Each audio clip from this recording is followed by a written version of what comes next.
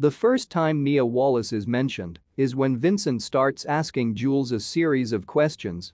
Right from there Jules tells the Tony Rocky horror story.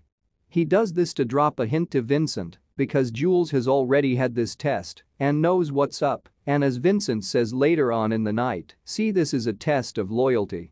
Mia's role in all this is to throw herself at the various gangsters that work for Marcellus. Tony Rocky Horror had this test and failed, which is why he got thrown off a balcony.